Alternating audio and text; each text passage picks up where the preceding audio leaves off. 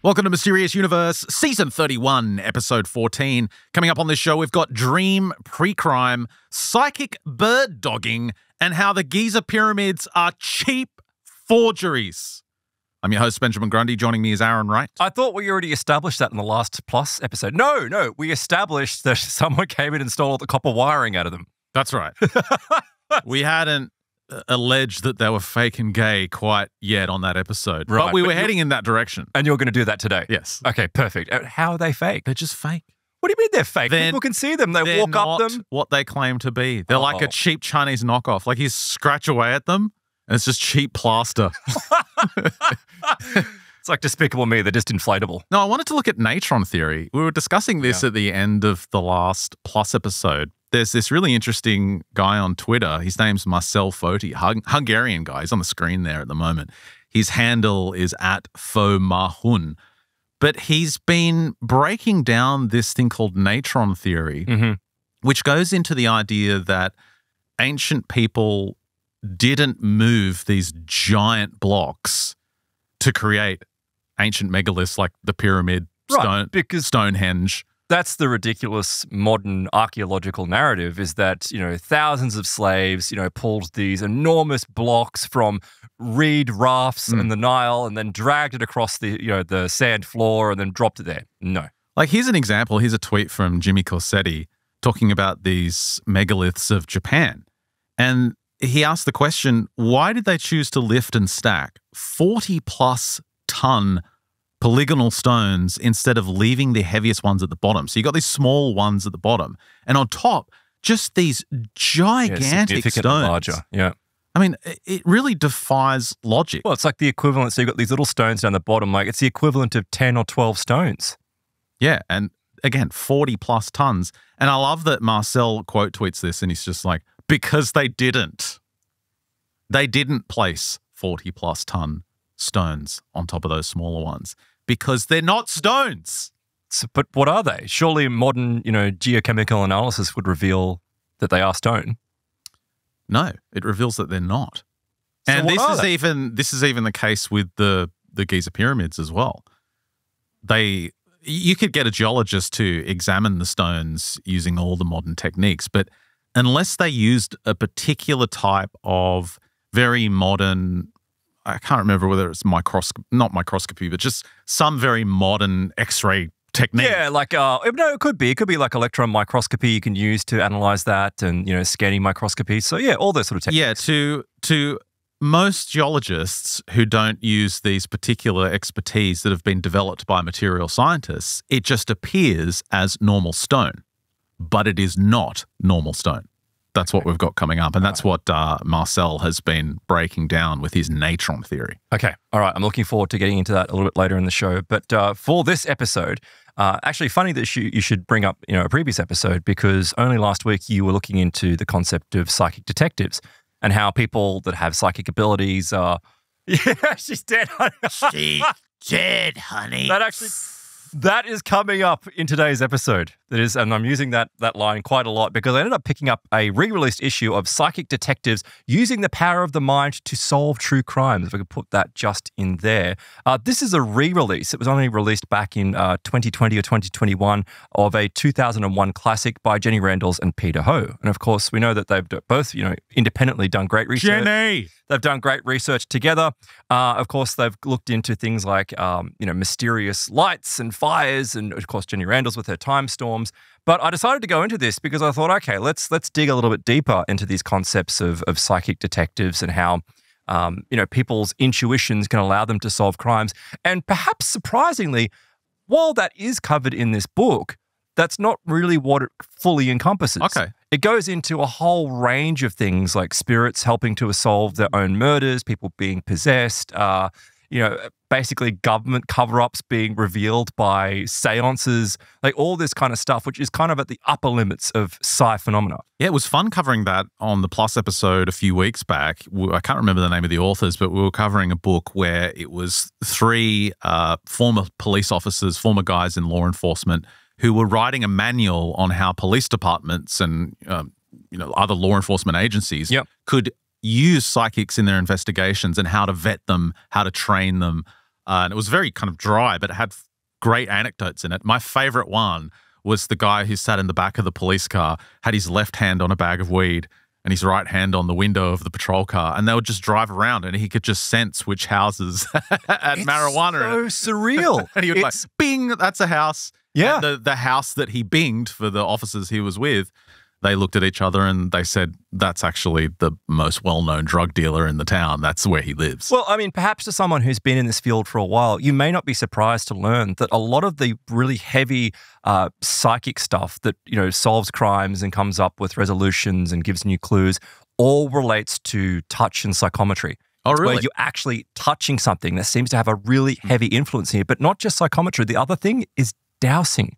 Yeah, right. Dowsing plays. So it's like people picking up on waves or energies or form. And some of the descriptions are just truly incredible. Well, remember the Polish guy I spoke about a year ago? And one of his techniques was to wear the clothes of the missing person. Yes. And there was a famous case where I think it was a woman went missing near a lake or something, and they recovered her shirt, which was dirty and bloodied, and he ended up putting it on and it's just an excuse for that guy to get into drag. That's parading around his apartment wearing this woman's top. But, well, you know what, though? That happens more often than we realize. There are a number of cases where it really is that someone goes missing. And funnily enough, I don't know if it's because when they recover a piece of clothing is often used by psychometrists and policing agencies. And a lot of the time, it's all on the down low. But yes, back in the 60s and the 70s, there was some element of recognition of policing agencies utilizing these people.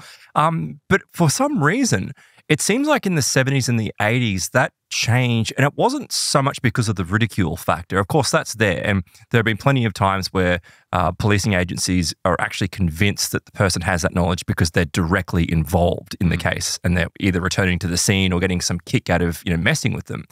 But it came about because the people that were involved, the psychic investigators, were under threat when they were revealing clues. All right. So I'll get into it later on as we get towards the end of the show, but there was, one group of occult murderers that were hanging around California, and for whatever reason, when this psychic detective, psychic investigator was able to hone in on whatever was going on with this group, it's like it opened a connection between the two of them.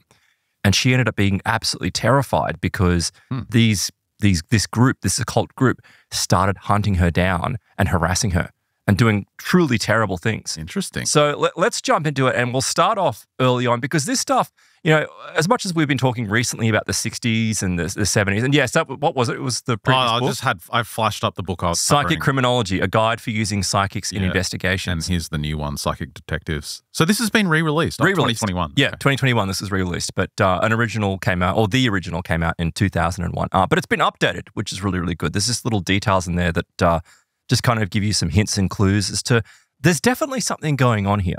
Like, I know that there's so much skepticism and people go, oh, that's garbage and that can't happen, but there's just so many cases. And the fact that policing agencies, even today, still bring these people in and try to get an edge and get a clue means that there is something about the human condition, this natural psychic ability that we have, which is providing clues and answers. So some of the earliest, though, reports come from 1631. This is from September of 1631, where it relates to a Christopher Walker.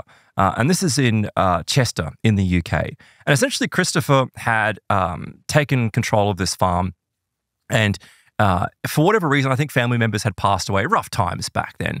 And his niece came to live with him. He needed to produce 10,000 bushels for his lord. Pretty much. Come midsummer or death. Well, his wife died, right? Oh. So his wife died, and then his niece came to live with him. But his niece happened to be his niece-in-law. So rumors started going around town that it's like, well, and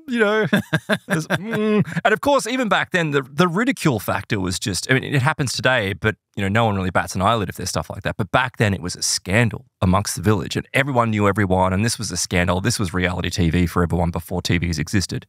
And so because of this, essentially, he had, this is Christopher, had sent her away. Like, he'd sent her away and said, oh, no. I've sent her away. There's just absolutely nothing going on between us whatsoever. Where'd he send her? Well, that will become apparent in a moment. Apparently, he sent her to Lincolnshire or somewhere like that, just so that she could, essentially just get out of the spotlight and the limelight. But it just so happens that there was a woman, a local, actually, I'm sorry, it was a local miller, I'm sorry. I'll come back to the woman in a second. There was a local miller by the name of James Graham. And James Graham, one night, there was a storm that was going on outside, and he could hear that someone was rattling downstairs in his larder or wherever it was. And so he wanders downstairs, ready to fight this brigand or intruder or whoever it was, this thief that was coming into his house. And he pulls back the door. And as he pulls back the door, there's this disheveled girl standing there. And she's clearly cold, and she's got, black or dark marks over her, like mud or something else, something similar, coal dust. No one's really sure. And he realizes that it's just some poor young girl down in her luck that needs assistance. So he says to her, he's like, oh, please come in, how can I help you?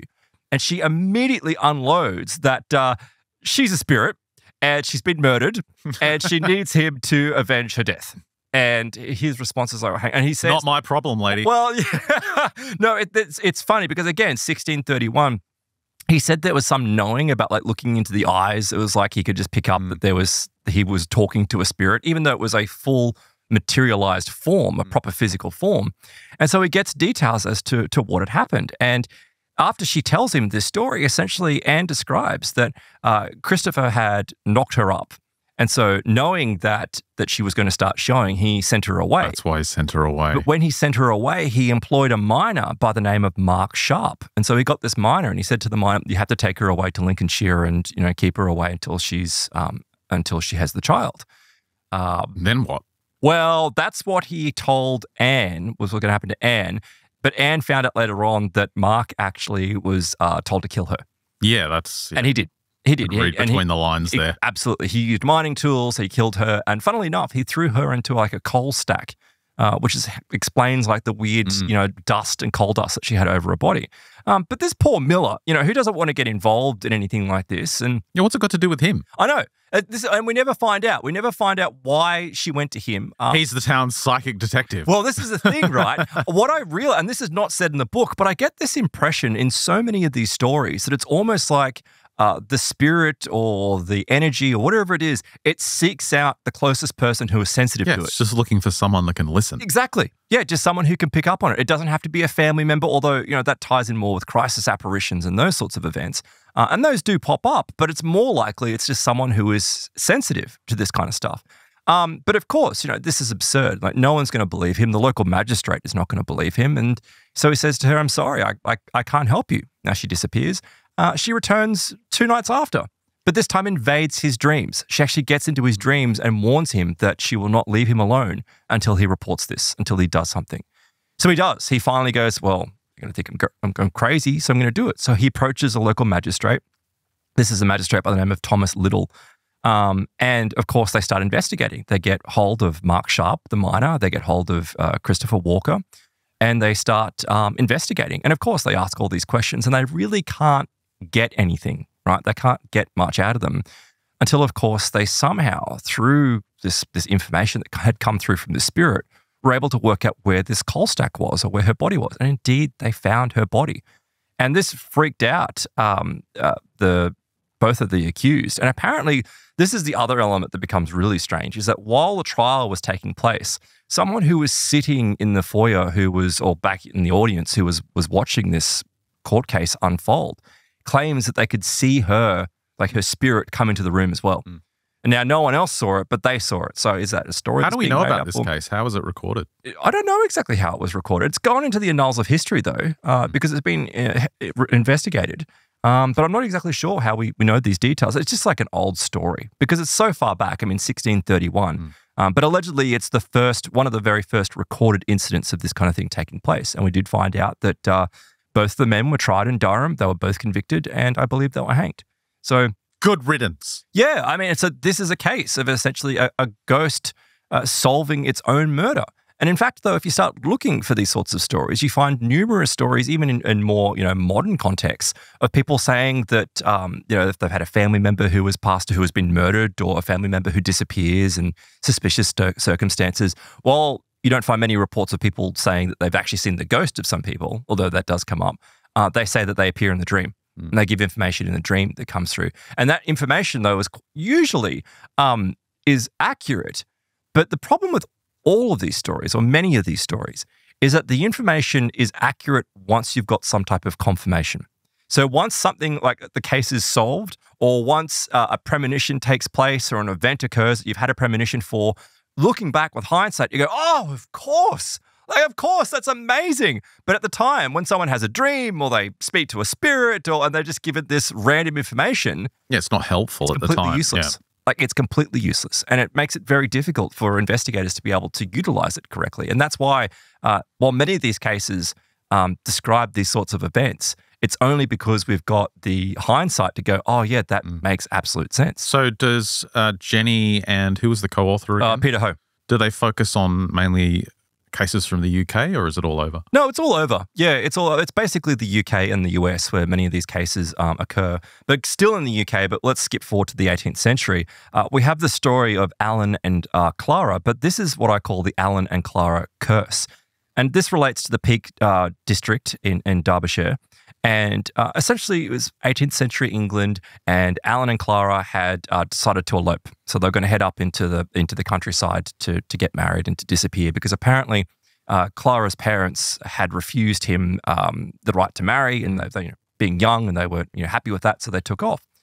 But as they took off, they headed through this particular mining district, again with the mining, but they headed through this mining district, and as they were heading up into this mining district, for whatever reason, Clara had this terrifying nightmare. Absolutely terrifying nightmare, but it was vivid. It was realer than real. She saw her partner being attacked, Alan being attacked and murdered. She then saw herself being murdered. Like, it was just a horrible, and she woke up screaming. She was that upset by this.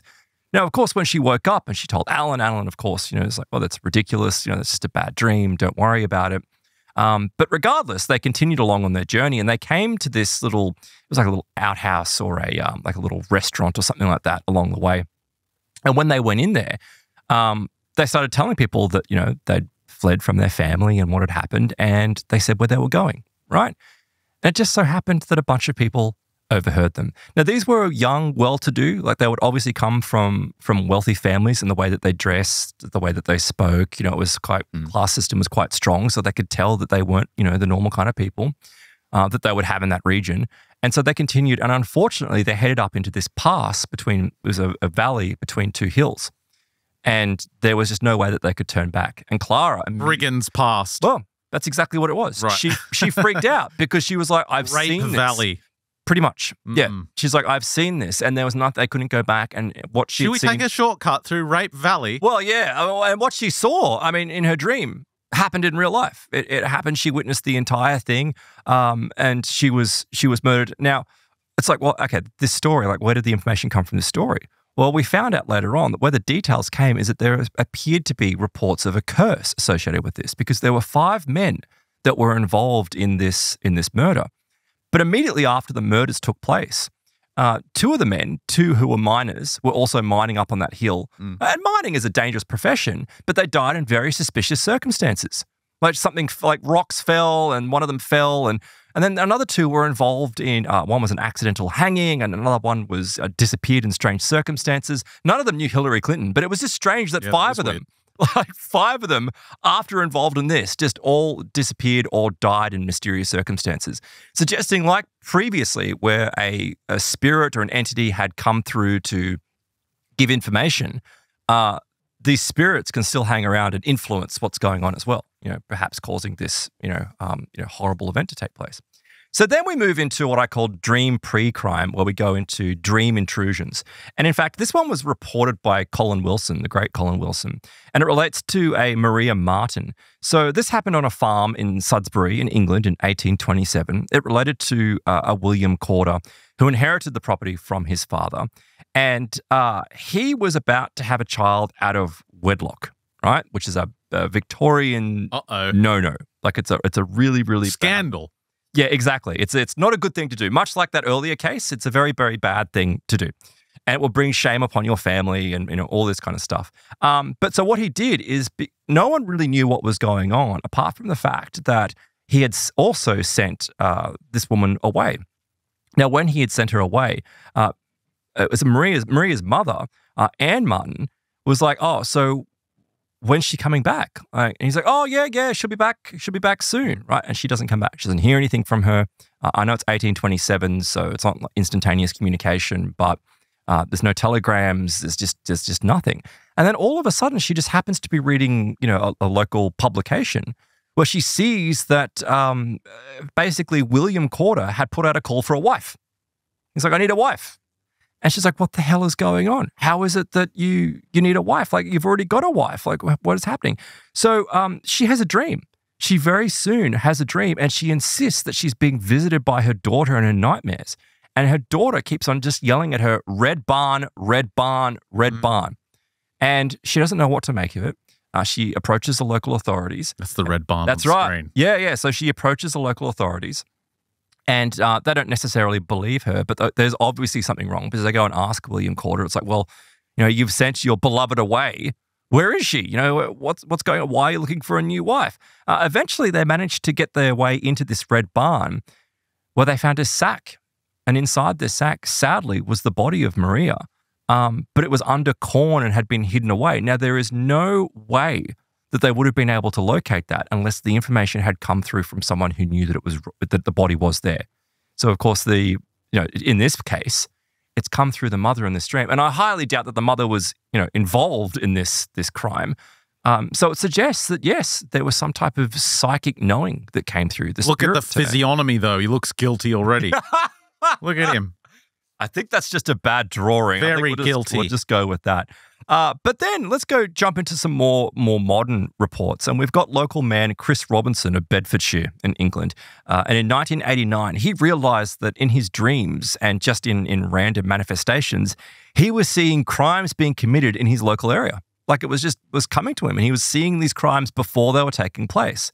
So he described it as a mixture of pictures and odd symbols that he would be able to interpret in his waking life. These symbols would come through. And the symbols were kind of strange, right? There's a really great example because after he had these experiences, he started offering local police just his interpretations of these clues to see if he could solve some crimes. And it just so happens that he did. He seemingly was able to provide information. They were able to validate that he had alibis and he wasn't connected with this stuff. He has a book, The Premonition Man, Chris Robinson. Oh, there you go. And it's about aliens. Well, I'm surprised. That's the next segment. There you go. Yeah, he crossed into aliens. But this is really strange. In 1990, in May of 1990, after he'd become an official informant to local police agencies, he had this vivid dream, right? And in this dream, he said it was dogs that were running through a graveyard, which is, that's a dream. We all have weird kind of strange dreams. But he said not only were there dogs running through a graveyard, there were also cameras lying about everywhere, and there were ticking clocks. Like these ticking clocks that were floating around, like a really kind of surreal dream. So he doesn't know what to make of this, but he knows that with these interpretations with the dream, it never actually means what you're seeing. It's like always a representation of something else. So he got this feeling that it might have had something to do with the IRA, the terrorists. And he knew that it was connected to the RAF base at Stanmore.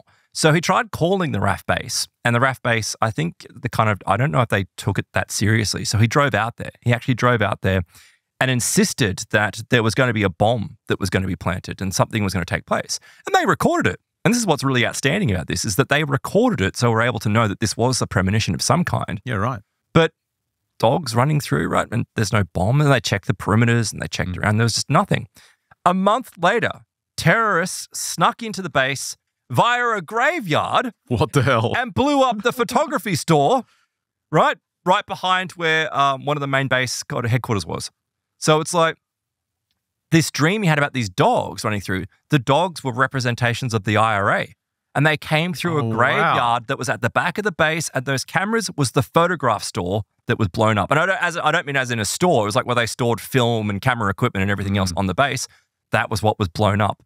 So the problem with this, though, and this is what's pointed out, is that these premonitions only make sense usually after an event, but at the time are quite vague. And that's what I was saying at the start of the show there, is that it all makes sense now. It's like, oh yeah, like terrorists, they snuck in through a graveyard, they blew up a photography shack. That all makes sense. But when you're having this dream, how can you go, oh, there's dogs and ticking clocks in a graveyard? It's too archetypal to make any Very archetypal. police action. Very Jungian. It's just all open to. That's why you need the pool with all the psychic ladies and the tubes going into them connected to the computers and Tom Cruise going out there chasing people down. That photograph is actually in the book as well. And it kind of is that. Well, he reckons he predicted the 7/7 tube suicide bombings. Did he really? That's what this newspaper says. I wouldn't be surprised. I mean, there's only a couple of cases in here relating to him, but I really wouldn't be surprised with some of the experiences that he has. In fact, let me tell you one. So British, sensationalized television programs back in 1994, it's like a morning television show, they'd heard about some of these stories and some of what he was revealing and wanted to get him on the television so that they could, run some tests with him. And they were trying to catch him out almost. Like, it was kind of a bit of a gotcha moment. But what they said to him is they said, look, we want you to come on the show, and when you come on the show, we're going to put an item in a box. It's going to be a household item. We'll tell you that. We'll put this household item in the box, and the following morning, you have to tell us what it is, and then we'll open the box on, live television. Yeah, right. It's really, like, okay. Really exciting. Yeah, wow, can't wait to tune in for that. Yeah, but it's 1994, so, they hadn't heard of Mysterious Universe by then, so it's fine, right? So 1994, he goes on the television show, but he has a dream the night before. And in this dream, it's rather astonishing. He has this dream that he sees a children's, he says it's a children's toy. He doesn't say exactly what it is, but he says, look, when you open this box, it's going to be a children's toy. And he says this because the dream that he has, he says that he sees Christmas, a postal sack, and just this impression that there's like something that's small, like a kid's toy, obviously. So, yes, they open up and yeah, it's a teddy bear, right? But what about these other factors, like these archetypes of seeing a postal bag and seeing a Christmas? Like, that doesn't kind of make sense. And I get it that he made the interpretation that it was a kid's toy because of Christmas. It had nothing to do with it. What did he see then? Was it connected to something else? He saw the details of the guy that put the teddy bear in the box. He didn't know anything about the guy, so it was just a production assistant. Turns out this guy, his family ran a post office, and his birthday was Christmas Day. Nice. So it's like this, and this is a problem with this stuff. It's like it's positive and negative at the same time. I shouldn't say it's a problem, but it's a hazard when it comes up with this kind of stuff because he had a dream, and that dream provided him with information which was accurate, but it wasn't precise. That reminds me of the story I covered on 2912 of Plus, where the police officer was investigating, or the detective was investigating a case of a missing boy, and the psychic gave him very specific directions, like follow the highway, get to post 89, turn right, you'll see a red house that's connected with the boy. And the detective goes out there and he discovers that there was a red house there, and there was this mud pit where years earlier this boy had gone off his motorcycle and drowned in the mud. Yeah. And it had nothing to do with the person he was looking for. Nothing at all. Nothing at all. And that's why, this is why it's so vague. And it's like people can try to train themselves. And I think that's why we got to this point where there was investigators that were trying to create a handbook to help people hone their skill, because it seems like it is this latent ability that a lot of people have. But funnily enough, it seems like it's women. 2/3 of people that have these abilities are women, right? And it actually comes down to a report that was in the updated version of the book where I think it was an MRI imaging scanners had shown that, or whatever technique was being used, but had shown that women have significantly reduced spatial awareness, which explains all the car crash tweets I've been doing recently. But, right. Did you say increased or decreased? No, they have decreased. I'm sorry. Decreased, they have decreased spatial awareness, right? But don't worry about it because they have significantly increased psychic abilities, because it seems like, because women have greater, I think it's like, what was the visual processing areas, which is seemingly so associated with psychic phenomena. So at least you know you're going to hit something before you do. That's right. You can get out of the way. But it's actually quite amazing. Amazing. Like, men and women are different. I know. How shocking. How shocking is that? But it's true. Like, it's been found that there's, like, for whatever reason, women seem to be able to more naturally pick up on these subtle vibrations. It's not saying you have to be a woman to be able to do this, but whatever reason, even though it's like there could be a familial connection that's going on, it seems like for whatever reason, the way that women's brains are structured allows them to pick up on this stuff more easily. Whereas for men, they need to hone it. It seems to be that kind of thing that's going on. But then, of course, you find that there are numbers of police officers that they say, look, they have a hunch. Like, there was one story in here, which I didn't go into too great a detail, but it was a police officer who didn't view anything that he was experiencing as being psychic, right? But the guy was considered to be this crack shot detective. But it came about because he said that he would like be reading over reports or he'd be looking over evidence. Like he said, he would go back. He wouldn't just leave something. He would go back and read over and over again. And for whatever reason, like he'd be looking at a page and a word like would actually like jump out and up at him. Yeah. Like it would come out and he could see it and he would be able to go, oh, that means something. And he would follow that and that would lead to a clue. That was in the book I was covering, is that most police departments will come into touch with psychic activity through one of their own department members, because there's always an officer that has that fine-tuned gut, that fine-tuned hunch. Yep. One example that I didn't talk about on that episode were instances where you would come into a burglary in progress. You know, like you would see something suspicious and you would catch the burglar in the process of robbing the house, right? And the average, I think the statistics on the average of this occurring in an officer's career was maybe once or twice in their career. I think on general it was about once. Like so that's pretty low. Your entire career, that's just the average. You would have this happen once. But there was this officer they mentioned in the book, it happened to him at least once every year. Really? Yeah, he would get this feeling, he would go check out some area of town and he would just stumble across a burglar. There was a story about that. Let me just see if I included that in my notes. It was much later on. I know it happened in Arizona and it related to, no, I don't have it here. We might come, I'll just describe it. Essentially, there was a woman who was having strange dreams.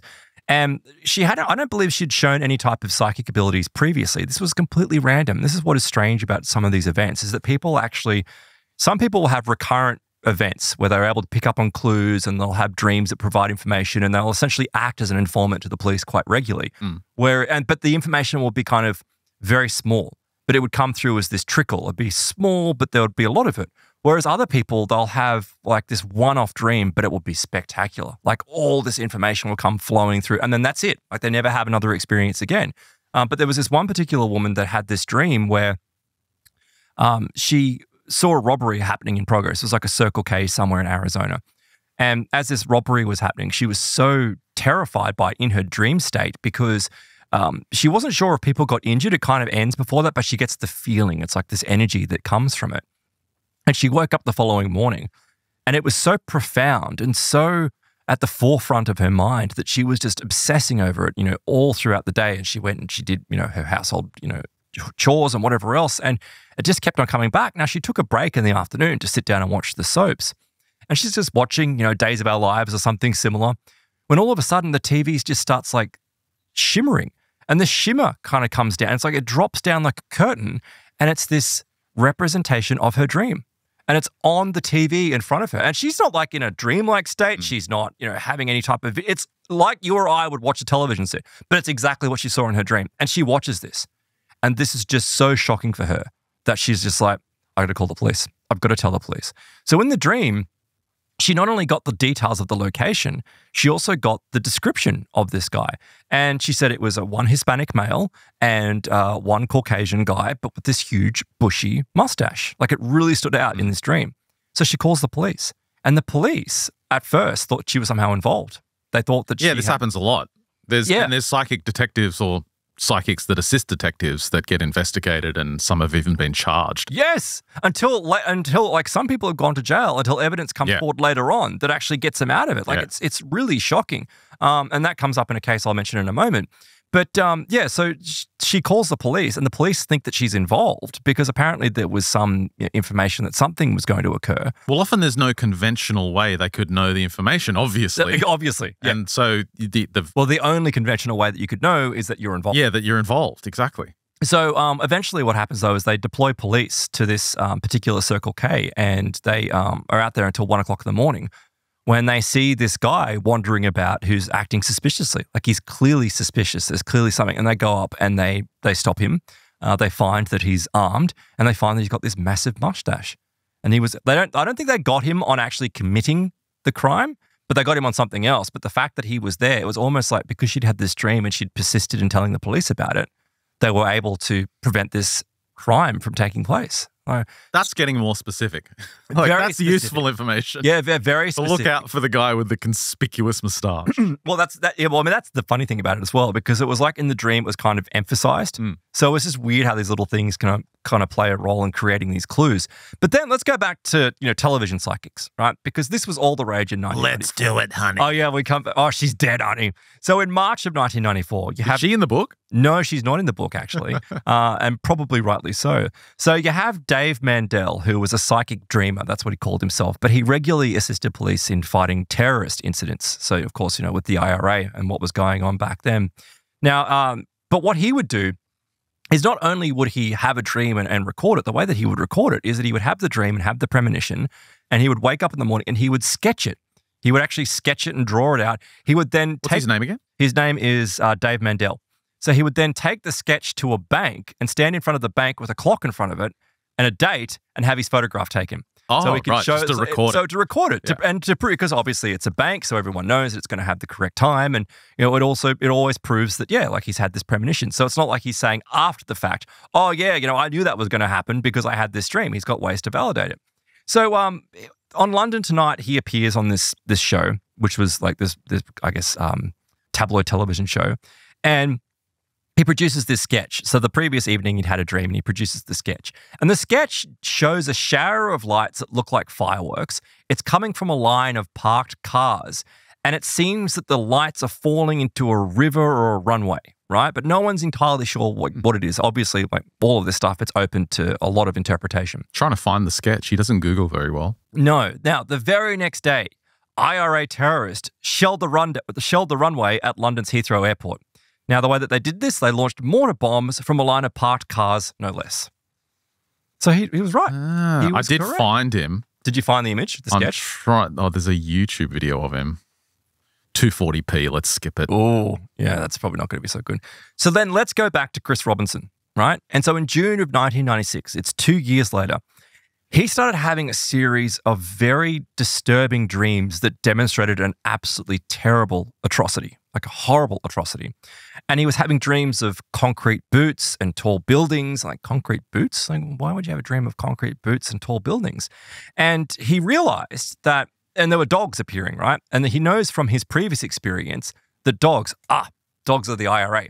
So the fact that he was having dreams about tall buildings and the IRA dogs, he's like, there's something going to go on. There's going to be a bombing, somewhere. And somehow in the dream, he got the information that London was the target. But there was this puzzling element. Shaking. Oh, yes. I was just going to play that in the background, sorry, but this is the guy. The same dream recurred, this time in color. That's the one you're talking about, right? Statue of Liberty over here. No, so he predicted 9/11. As in the first. That's 9/11. Noise of these buildings literally crashing down on themselves that actually woke me up. They were shaking so violently. The only thing I could think of was an earthquake. 9 months he drew a later, plane. David sketched a third dream. But the important thing about this dream was there were two twin-engined aeroplanes, both flying in opposite directions and hitting buildings. When he heard the news that 2 planes had hit the Twin Towers, David was profoundly shocked. When I sort of realised that the Twin Towers had collapsed and actually saw it for the first time on the television, that's when I started, sort of feeling shuddering and. Jeez, it's a bit late now, mate.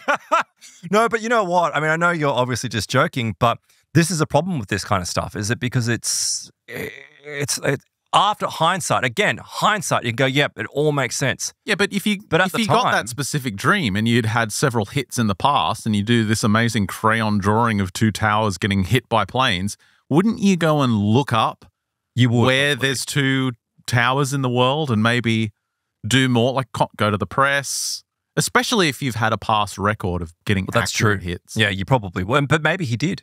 Maybe he did approach authorities and they probably dismissed him, or who knows what's going on there. But I mean, that's truly incredible if he was able to pick up on that.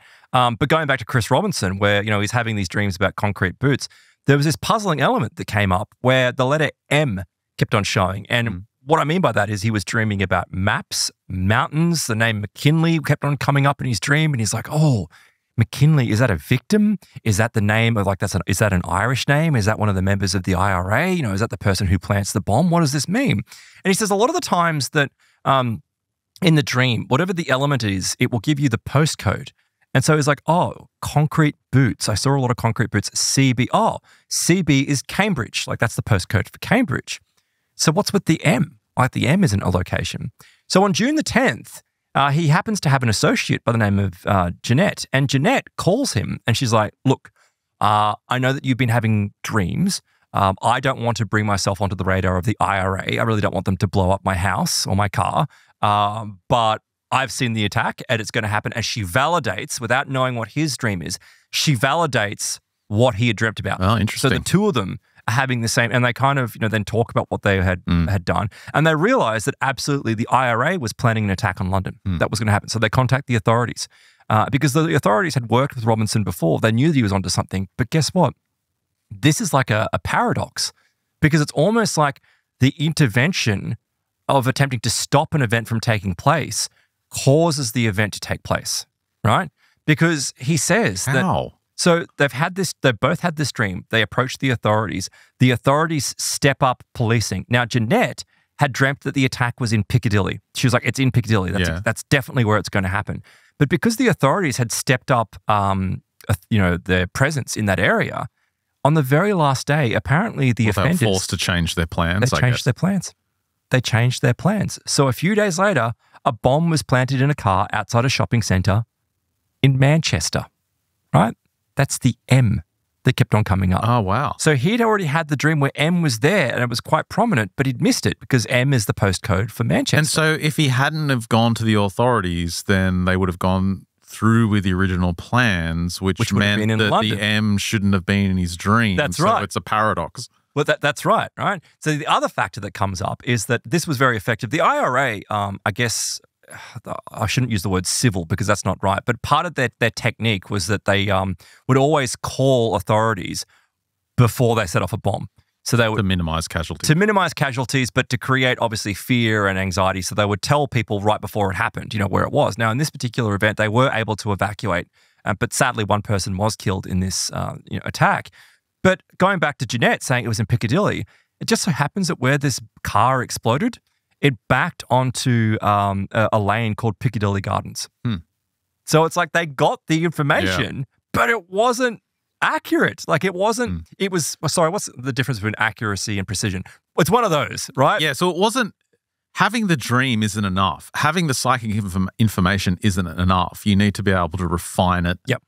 And really drill utilize down it into the details and which is extremely— get the accuracy that's missing from a dream, obviously. Yeah. It's just a dream. And this event, by the way, it was the largest peacetime bomb in the UK history. Yeah. Again, this is why you need the pool, you need the ladies, you need the tubes, you need Tom Cruise. Well, maybe. Yeah, maybe.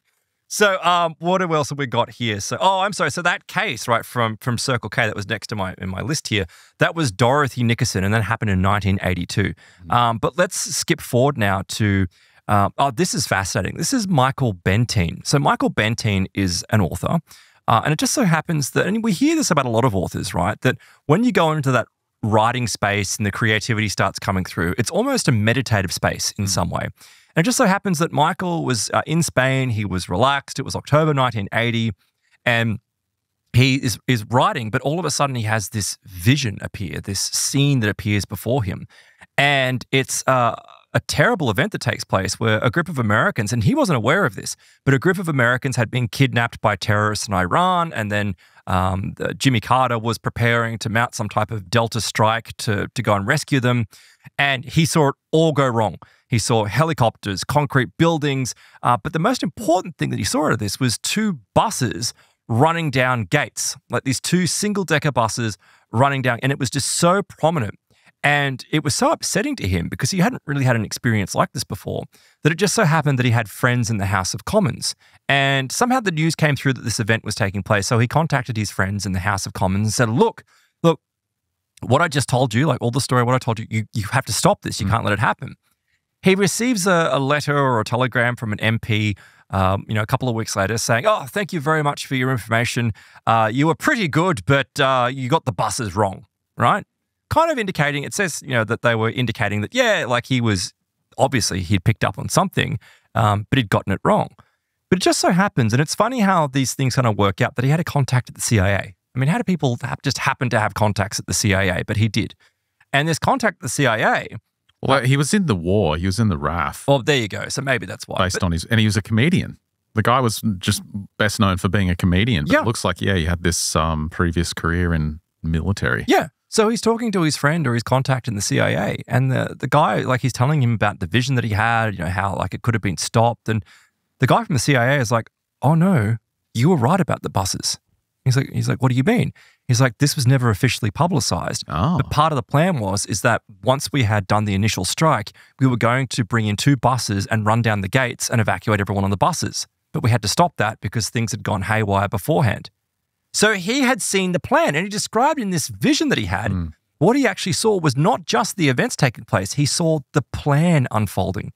So somehow he didn't necessarily pick up on the event, he picked up on the intentions of the rescuers. Strange, like really, really strange for this kind of stuff. He's got a couple of ancient books for you to dive into. Well, there you go. I will be doing that. I will have to find that book and pick that one up. So then we move into missing persons cases, because they are quite prominent in this kind of stuff. And this is where psychometry really does play a big role. You've got Dorothy Allison. Now, she apparently had inherited her mother's gift of dreaming. And she would just help out family and friends, sharing insight and just doing little things. And it wasn't until she was in her mid-40s when she actually came into the world of psychic detection, where she actually started being not necessarily employed, but helping out policing agencies. So December the 3rd, 1967, she has this dream, and this is truly awful, right? But essentially she has this dream where she sees this little boy stuck inside a pipe in a park in New Jersey. Like, it's this pipe, and he's freezing, and it's quite, horrible. And this image remained in her mind for weeks and weeks and weeks, and distressed her because it was so realistic. Like all of these incidents, they're always very realistic. So on January the 3rd, she approached a police chief friend by the name of Francis Buell, and she starts, describing this vision that she had, and he's shocked.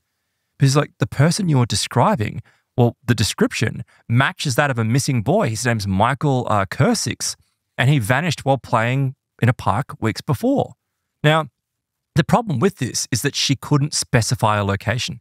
She could not specify the location. She had all this energy and emotion and sadness and everything else associated with it, and all the effects of the family. And this is the funny thing as well. No surrounding area descriptions. She knew it was a pipe in New Jersey. Okay. That's all she had from really it. Narrow it down. And it's funny because there's a number of psychic investigators or psychics that are involved in this stuff that I was reading about later on, that what they actually do is they deliberately isolate themselves or refuse to work with the families of victims or of missing persons because their emotions actually overwhelm their psychic abilities. Right.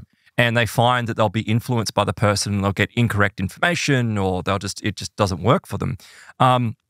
Sadly, on February the 7th, it was unusually warm, and this boy, unfortunately, his body melted in the pipe and came out of the pipe, and they found him. He'd gone to play.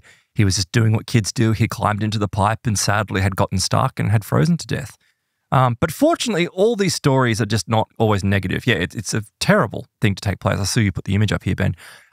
Fortunately, there are many, many positive cases that come about. And this is where psychometry comes into play, where we head now to the case of Tommy Kennedy. So this occurred in New York County in August of 1982. It was a Sunday morning picnic that was being conducted by Tommy Kennedy's family on Empire Lake.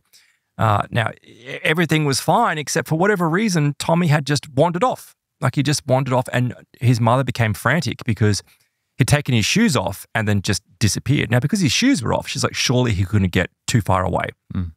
But he was gone. And 20 officers... This is the old spirited away Kami Nakushi. Yeah, I got that kind of... And that while that's not mentioned in this book, I get that feeling about it because we find How far away is he found? I'll let you tell the story. Yeah, okay, well, I'll let you know. Meters, right? But we'll come back to it. Okay. Meters. But not in the way that you think. So there's 20, it's got missing 411 elements to it because these 20 officers come down. Then, of course, other people in the area see the commotion that's going on. So they get other people in, and there's search and rescuers and volunteers, and there's divers that show up because obviously they're near a lake.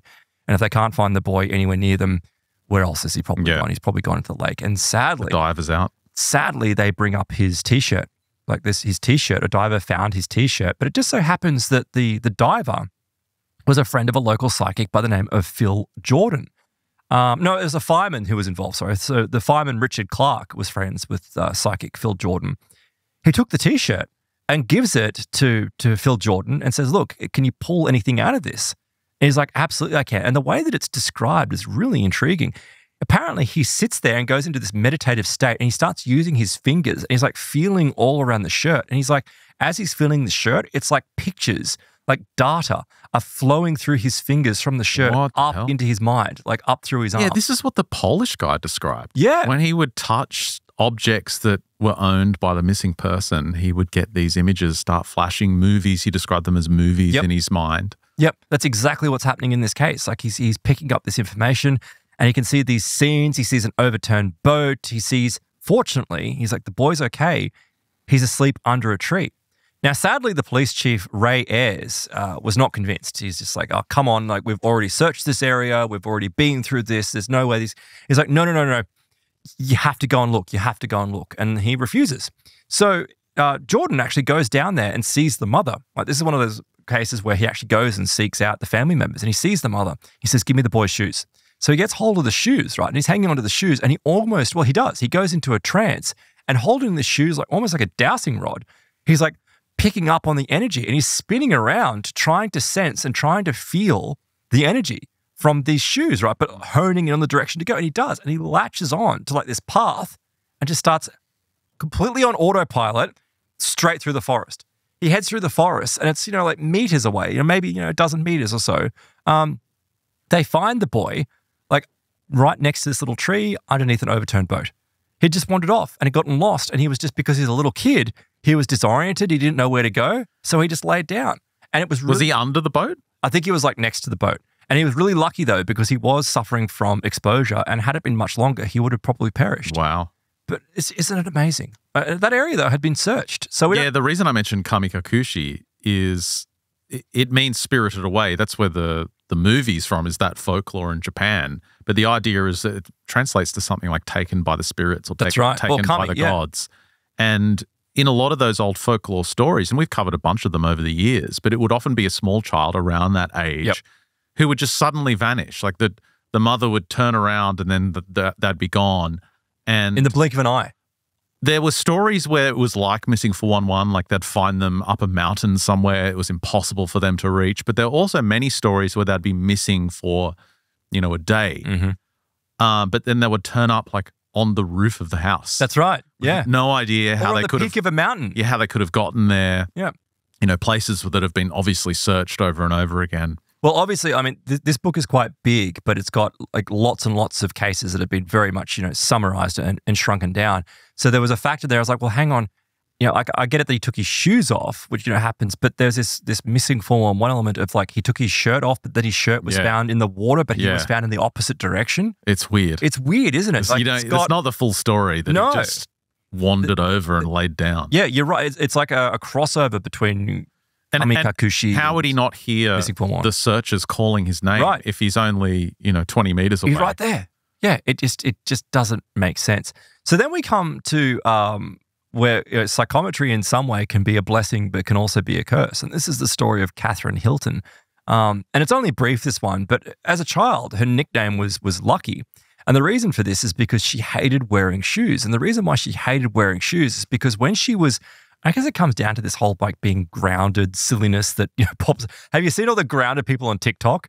How I'll see if I can. You got to connect with the earth. Yeah, there's like to discharge your whatever. Yeah, I think is it Itosi or whatever. He reports on people that like they get kicked out of restaurants because they go in barefoot, so they cut the soles off their shoes and then just like put fake shoes on the top. There's something to that research that, in terms of the electrical nature of the human body, you do need to make contact with the earth. But from what I've read in the original idea that... Not in New York, walking through the shit subway. The purveyors of it said you didn't need to do it once a day. Like, all you can do is take your shoes off, you go outside for 5 seconds, done. Right. You're grounded. Yeah. Like, you're making that electrical connection, and then you can get on with the rest of your day. You don't need to just do it all day. Yeah, not walking through Walmart in the middle of a New York winter. So coming down to the experiences, though, of Catherine, she would take her shoes off because she could feel everything in the ground. And so she could like pick up and sense things. So there was this one particular time where she was walking home through this deep trench, and it was like grass on either side. And as she's walking along this ditch, she gets this sudden flash of vivid green, like extremely vivid green. And she looks down. She hadn't touched anything, but she was walking right near it. She looks down. It's a $10 note, which to a kid is just like, so she picked up on the green of the note, right?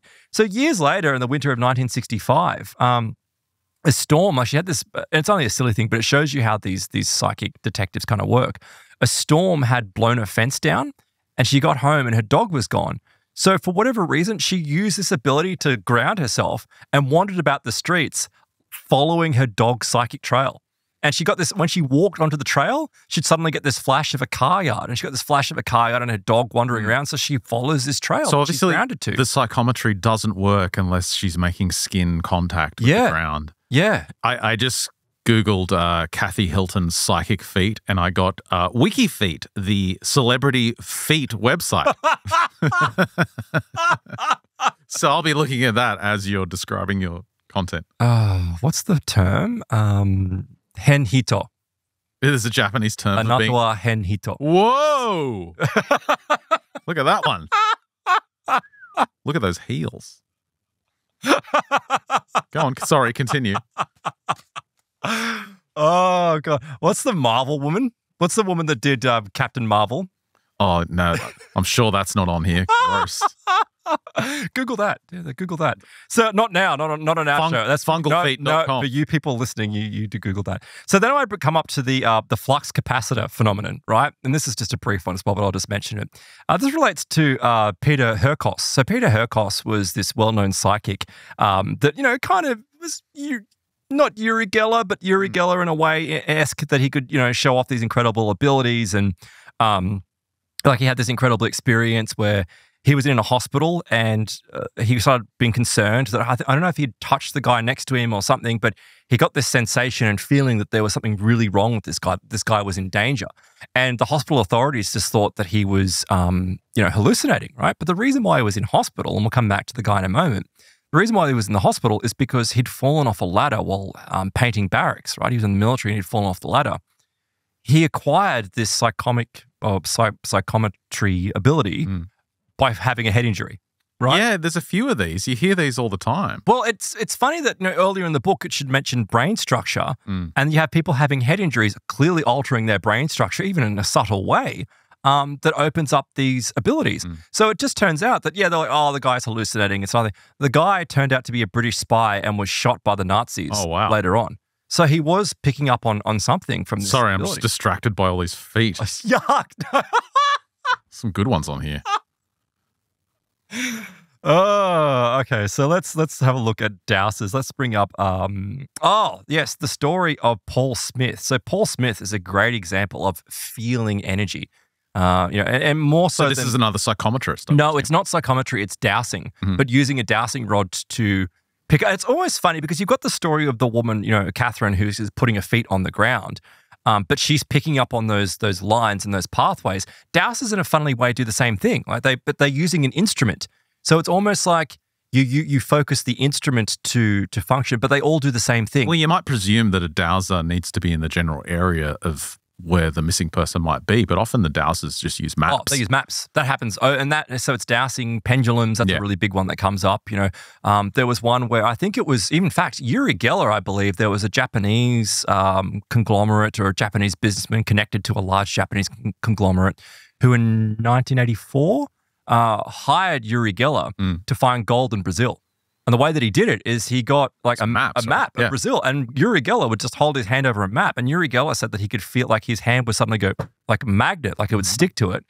And so he would do it all over, and he would just touch the map, and he was able to find gold. And this Japanese group of businessmen made a fortune. Have you seen his latest posts on X, old Uri? No. He's saying that the Large Hadron Collider is going to, if it hasn't already, it's going to open a portal into another dimension. And it opened here in Australia. Allow the entities through. Yeah, it's probably already opened. It's here in Australia. Big long rant from Yuri on the portals and the aliens and the ultra-terrestrials. Do you know, I don't necessarily believe the whole, oh yeah, like a bunch of countries get together and just build this large, thing underground, spending billions and billions of dollars all in the name of smashing particles. It's a weapon. It's the whole thing. It's a freaking weapon. Think about it. Who spends that amount of money apart from the military industrial complex? Yes. The EU. Yeah. Well, they do waste a lot of money. They are commies, so that's a good point. So coming back to the Paul Smith story, right? So apparently Paul Smith, he describes this really fascinating case in 1985 where he would use dowsing, like just a dowsing rod, to find water and oil on his property, on other properties. It would kind of, lend out his services. But it just so happened that this circular, like a local newspaper rag, came through one day. And the newspaper rag had this article in it, and it was from, I've got it here, it was from the Seven Continent Dowsers Society. And they were holding a competition where people would get 20 minutes and they would go to this 5.5 or so acres of land. They'd be given 20 minutes to do their dowsing to find this cylinder. Contained within the cylinder was a certificate which was redeemable for an $800 gold coin, right? That's cool. Now, he claims that the moment that he picked up this circular, it was like zzz, like electrocuting, and he was just like, like just shocked by this thing. So it's like geocaching, but for dowsers. For dowsers. So he knew, he's like, this feeling that he got and the warmth heading up his arm and this electrical feeling is like, I've got to go. And so he does, right? So he goes to this. And what's incredible is that they had set a whole bunch of fake clues. So they'd kind of tried to distract people. And there's just, look, no way. I think the chance it said in you finding something like this was 1 in a billion or whatever. So you needed real dowsing, need real psychic abilities absolutely, to track it down. And he did. He managed to find this one particular tree. Beneath the tree was like this little metal box that was down underneath the drain. He opened the drain, he pulled up the box, he reached in and he pulls out the cylinder and is awarded this $800 gold coin. Is that, did you just describe the end of Shawshank Redemption? I think that's like the end of the movie. It's actually pretty close, except for the gold coin.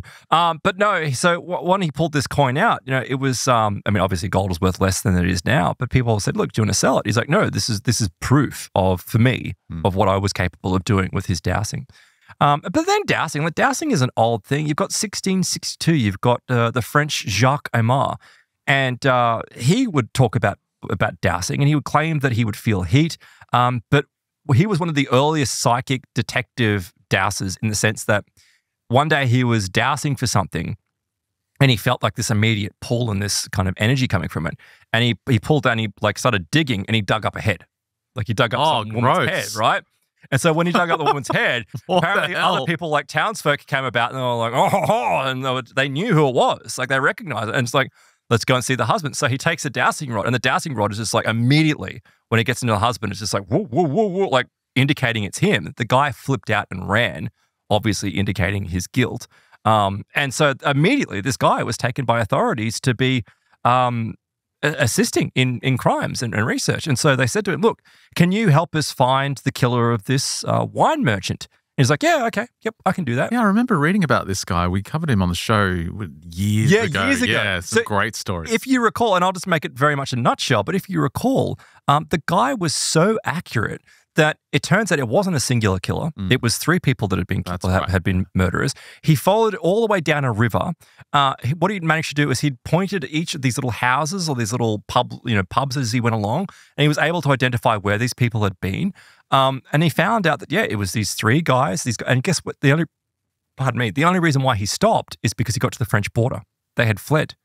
And he was later on able to validate this. Yeah, crime fighting through dowsing. Is that him? I don't know if that's him. Thomas Pennant. No, that's not him. My favorite one, though, my favorite story in all of this, and we'll keep it towards the end. This is what I like as so 1956. It's Myrna Aiken. This is a South African case. There was a psychic by the name of Nelson Palmer. Apparently, Myrna had gone. She was missing. No one knew where she was. So he goes. This is the psychic Nelson Palmer. He goes to the family. And the family give him a pair of underwear, of her panties. Nice. Does he put them on? He does. For whatever reason, I get the impression that he does hold them right up. But basically, he holds onto them, and straight away he's like, "She's dead, honey." Straight away. Nice. This is why I called it dead panties. Because, he knew. And so he's like, oh my God. Like, and not only did he get this, he got the information from the panties that she was dead. She was lying in water. This all came through from this. Even that wasn't panties she was wearing. It just happened to be a pair that you just need something that's connected. Something to the individual. connected. What was astonishing is that he also got these details, and radios like popped up in his head. Was she murdered? Accident? She was murdered. They go to this house, right? It wasn't an accident. She was murdered, but she was murdered by a radio repairman who had been in the house and taken a liking to her 3 days previously. So it's like this stuff. Like look, unless the guy was involved, but these cases show that there's no way they could have been involved. There's no way that. So why was that your favorite case? Just because it had panties? Just because it was the dead. She's dead, honey. That was straight away. I'm just like, that's it. That's all. That's what he does. Like he literally is like, and not only that, it's exactly the same thing as that particular case because she's lying in water. And with Sylvia Brown, she's like, she's in water, honey. It's exactly the same thing. So then we have the story of Nella Jones, and this is it's very light. So this is why I mentioned this case. Nella, February 1974, she's just, running around doing things around her house. She's watching television while ironing. And while she's ironing, these words just leap from the TV and come into her mind. And it's this scene of a local TV report saying that, or a news report, that a very famous painting worth £2 million had been stolen. And immediately she's like, that's not it. That's not the right place. Like they're showing this scene, but she's got this overlay. She's like, that's not the right place. So she calls the authorities. She calls the police. She says, look. Sorry, it keeps unmuting the video every time I bring it up on the screen. Oh, here we go. This is, just a little video about Nella Jones. Keep telling your story. So she sees this and she's like, no, this isn't right. So she calls the authorities. And when she calls the authorities, she provided all this really intriguing information, like all these details. And the police are like, clearly you're involved. Like, clearly you know about it. Yeah, right. Now, she goes out to the site, and it just so happens that she knew basically they had dumped the frame because the frame was so heavy, and that they had dumped, she goes into the water, she runs into the water, and she basically, because she drew a map without thinking, she goes into this trance-like state, and in the map, it reveals that in the lake, the metal alarm, which had been used on the painting, had been tossed into the lake. And she was able to validate this, right? And so they're like, you must be involved. Turns out she's not involved, right? Obviously, but she had information that no one else could have known. But what they do realize is that 5 days later, it was found in a cemetery. And she had revealed that it was going to be in a cemetery. She had this information. But where? It had this woman just spontaneously in her house gets this information coming through. Why is she molesting this young child? I don't know. That is a very good question. She looks very happy with herself, though. So then we go to Lancaster, California, and this relates to. This was really great. Look, this is how she gets the energy. This is how she gets the information. So in the video here, she's got her hands on this woman's head, and she was doing this with a young child earlier. She told me it was perfectly true and sincere on her part.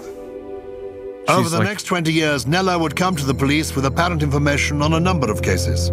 So she's manhandling their heads. But what's like a form of psychometry, isn't it? To get some kind of info. Look, I genuinely believe that these people have abilities because it's just being demonstrated over and over again. And yes, there's plenty of charlatans out there, but there's also, I think, a number of people that are obviously being quite genuine. And because in many of these cases, they don't seek remuneration or anything like that. They don't want money for it. They're just happy to help. And there are a lot of people out there that seek attention, but I don't think these cases are that. I think people are actually having genuine experiences. But Audrey LeBeau, in 1910, she was 10 years old. She was staying in Oxfordshire with her family. And she awakens one night to find this disheveled man digging in the garden wall. Like this is wall and retaining wall of some kind. And she's freaked out because it's just, he looks out of place. It doesn't seem right. She wakes up in the morning. She tells her family, like, you're absurd. You're being absolutely absurd. There was no man out there. That's just not possible. It happens again the following night, and it really distresses her. It really freaks her out. So in the morning, her mother sees how distressed that she is, and she's like, okay, let's go out and have a look at the wall. They go out to the wall, and of course, there's nothing there. Nothing. She's like, see, you just had a bad dream. Sometimes bad dreams can seem very real, but it's not. But the grandmother was like, hang on a second. Like, where exactly was this man? And she points, and they point to a part of the wall. So they pull out a trowel and start digging. And they dig into the wall, and when they hit something, right, they find, it's some old bones. No, it's a pot of gold coins from 1665. Oh my gosh. It was from the time of the plague. And what it was likely, it was someone who was probably affected by the plague that was trying to hide their wealth and was storing it in the wall. And nearly 400 years later, he's still trying to get his gold. Yeah, it was obviously either trying to put it in or get it, who knows? But we talk about treasure guardians and that kind of stuff. Like, it was like she was trying, like the entity, she must have been picking up on the desperation of the entity that, as you say, hundreds of years later, it starts coming through. So then let's go over towards the end here. And I want to end up with the story. Give us your icing on the cake. Give us your coup de grace. Okay, so the coup de grace here is the story of Dixie Yetterin. And Dixie Yetterin is another one of these, psychical researchers and investigators that initially was believed quite skeptically by the police to be involved in a horrible, terrible crime, right? So Dixie has this dream. And apparently Dixie had a lifetime of kind of like what you were describing in that earlier episode, Ben, of being out of body and witnessing events taking place. And she does. She kind of has this out of body experience where she sees a young girl being led away into like some horrible circumstance of a circle of 20 men or women, eyes wide shut kind of stuff, where she's brutally bashed and raped and murdered and all this horrible stuff that happens. And then whatever body like form, like she's in the form of clearly another victim, this other victim is brought forward and she's attacked and raped, and it's all very visceral. And in many of these cases, people that work in these fields sometimes have to retire because it's so emotionally overwhelming. Not just simply, right? Not from how you or I or any normal person would be emotionally overwhelmed from seeing something like that. They're also psychically overwhelmed. They're psychically traumatized because it's like it's not like just hearing a story, it's they have lived that story. They have lived that experience. In the cases we covered on the Plus episode, there were instances where the police were working with psychics who would embody the victim. That's right. And they would essentially become the victim and relive the crime. So Absolutely. They were suffering horrific murders. Yep. And to them, it was all very visceral and real. In the now and then, like in the present. So the second form that she's in, she's not initially murdered, like she's raped, which is horrible, but she manages to get away. I'm not exactly sure how she gets away, but she manages to get away. And what she realizes, though, is she follows this scene of kind of she flies up and then she flies back down and she's in the body of this girl. And this girl has escaped from something, some ritual practice which is going on. It's quite terrible. And she's running through this, it's like a state highway or something, but it's up in the hills and she can't make out exactly where it is or what's occurring, but she can feel the emotion of it. And these cars, like she's trying to wave down cars and no cars are stopping, but then all of a sudden this blue station wagon stops and out jumps her boyfriend. And her boyfriend, it's kind of like Get Out, that movie where it's like, it's not her boyfriend. This boyfriend has basically falsely taken her in as a girlfriend, but he's part of this ritual group that brings young women to be murdered and to be ritually sacrificed or whatever happens to them. Far out. And Dixie witnesses all of this, right? But what Dixie also witnesses is that at one event, this poor woman who is fleeing, who's so terrified, she takes off a shoe and throws the shoe, right? I don't know why she does this, but she does it. But she's pulled into the car by the boyfriend and these other people and she's taken away and she's murdered, right? And again, like many of these cases, because it's so vivid, she contacts the authorities. And, she contacts the authorities and they are interested because she's able to provide information. And I think she does provide information as to where one of the bodies is, but not the second one, although she seems to know, but she can't exactly get it right. She's in the area. But the police are like immediately, the only way you could know that information is because you've probably been involved. Now, they don't tell her that, right? But they're convinced. She's a suspect now. Right. The other detail that comes up is that because she describes the shoe, that was not information that was put out by the police. So the fact that she was able to describe the shoe was thrown, they're like, that's why they think that she's involved. But it becomes very apparent later on that no, she's not involved. Like that's cleared up quite rapidly that she's not involved. But then, right, so she somehow makes a connection to this group. This psychic group. She doesn't know how, but she feels the energy of this murder of this boyfriend. She can feel it. And it's almost like she's left herself vulnerable. And she says someone starts stalking them. This car starts showing up. This car shows up at the front of her house. The car is a blue station wagon. She's convinced that it's them. Someone tries to kidnap her daughter. They know where she is at school. There's a note that's a very threatening note, which is left in her mailbox. It's all terrible, right? So the police, knowing that, look, she's definitely onto something, but this, what appears to be an occult group, it's not said to be an occult group, but that's the inference that I make from this. This occult group knows that she's onto them. And because the media, right, the media's gotten involved with this, they publish her name. Like, they published Dixie's name. So this is how the group had come and started harassing her, right? So the police go, well, we've gone too far. Like, we need to stop this. So they get on the radio and they do this radio report, essentially defaming Dixie, saying how, look, oh, she provided all this information and she was so totally useless. And she wasn't, but they did that on purpose to put the offenders off the track, right, off the scent. Oh, interesting. Some stupid woman rings up the radio station and berates the police and provides information that basically proves that Dixie is the real deal. Like, defends her. Like, they're defending her. How was the woman supposed to know? Well, she wasn't, but it stuffs everything up, right? And it creates this horrible circumstance for Dixie where she's completely under threat now. Eventually, it all dies down because they do discover the bodies. I don't think it's ever comes to any significant conclusion. Is there arrests, convictions? No, what they find out is that police found, where is it here? So they found the bodies, apparently 30 young girls in the California region, they believe had been killed by this group. Gosh, they only found a number of them. I think it was like 9 of them, but it was up to 30 that had been killed by this group. That's shocking. It's horrible. And I think there's something occult. And look, it's California, Hollywood. You know, what's going on there? So look, there's definitely something. She had a long life. She only passed away last year. Yeah, that's amazing. Yeah, there's definitely something to this stuff. Great story to end the segment on. Yes. Aaron? So make sure you check out Psychic Detectives using the power of the mind to solve true crimes. And yeah, really, really great stuff. Jenny Randall's Classics. And Peter Ho, you can't ignore him. Yeah, what did he do? It's all Jenny Randall's, let's face it. Yeah, that's a wrap for this free edition of MU, but fake pyramids coming up. Pyramids are fake and potentially gay. How are they? Okay, I'll let you reveal it. It's coming up in Plus. MysteriousUniverse.org/plus. Sign up today. We're going to be going into the incredible, what's it called again? The natron theory. I was showing this on the last Plus show, going through this website from, what's his name again? Marcel Foti.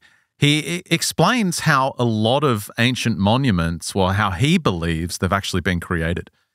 And it's through this very interesting ancient technology that we perhaps have only just started to rediscover. And what Marcel is doing is he's trying to really get to the bottom of how some of these ancient monuments were constructed, and he's been doing his own experiments. Remember on the last show I showed you there was an Xbox controller. Yeah, that's made out of stone. Unless it's just carved soap or something. We're going to be going into, well, no, it's real stone.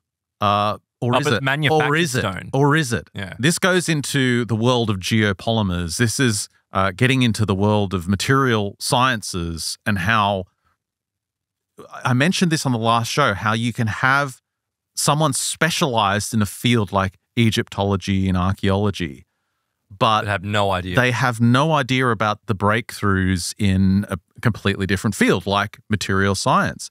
So when you get someone who comes along who has a bit of a general understanding of both or is a specialist in one but not the other, sometimes you get this crossover and incredible new discoveries are made. So are they plastics? Is that what it is? Well, what Marcel is arguing is that if his theory proves to be correct, and he's not 100% sure yet, the experimentation is still going.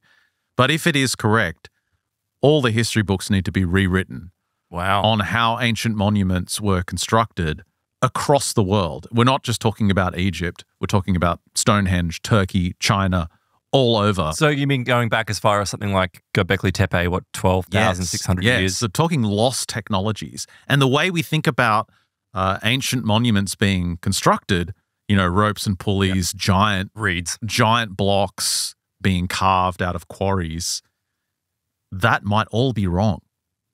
So that's coming up in Plus. Head to MysteriousMuniverse.org/plus. Sign up today to get access. We do extensions on these shows every single Friday. Usually gets you more than double the content if you sign up for our our Plus membership because you get an exclusive show every single Tuesday as well. You also get a higher quality MP3 version of the show for the audio, a totally ad-free version of our shows. And of course, if you sign up for MU Max, you get access to our entire back catalogue going back 16, 17 years now worth of shows. And of course, all our videos are available on the website for Plus members as well. You can log in and watch both the Friday shows and the Tuesday shows on the website. Sign up today, mysteriousuniverse.org/plus. That's a wrap for this free edition of MU. Thanks for listening. If you're on Plus, stick around for the great stuff after the break. For everyone else, we'll catch you next week.